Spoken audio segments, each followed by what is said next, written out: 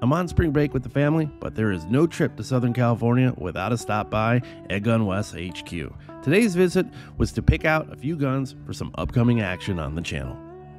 First up is this guy, the Air Max Crate in 25 cal. This thing is absolutely tiny, and this tactical version that you see here is just incredibly unique. But the light version here with the wood stock, man, this thing reminds me a ton of one of my favorite bullpups, the EDgun Leshiy 2.0. For tiny guns, though, they shoulder really well, and we'll run them through their paces here soon. Next up is the Catran. This has got a few different stock options and lengths. The laminate on this, look at this thing, is just gorgeous. It gives me that kind of ranch gun vibe to it. The other stock option is the folding stock, and this is where I stumbled upon something I was not expecting. If you're an OG here, you'll remember the channel's namesake, the EDgun Leshiy Classic.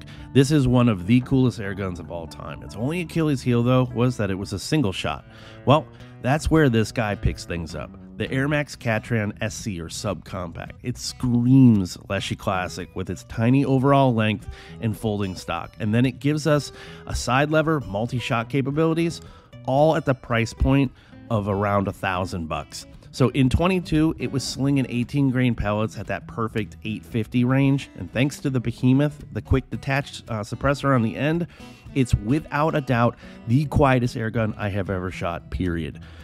This thing will permanently be in my backpack or a bike bag wherever I go. I'm so excited to show it to you guys. Just this thing is so cool. That one up there. Nice. Leshiy too. Good choice. Looks cool for sniping. Yeah. Well, my son distracted Brian on his little mock shopping spree here. I snuck into the back and searched the racks for things to stuff in the boxes headed to my house here in a few days.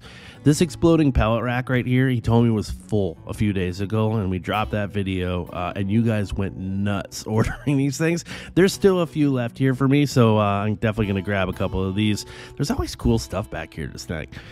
So this was my first time checking out the new HQ. His old one was just a few doors down, actually, but this is like 3 times the size.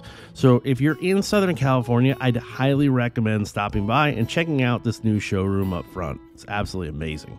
So I got a few more days out here and plenty of time to get everything shipped off and arrive the day I get home. So thanks for joining me on my little mini vlog day here of visiting EDgun West and shopping for some new gear for the channel.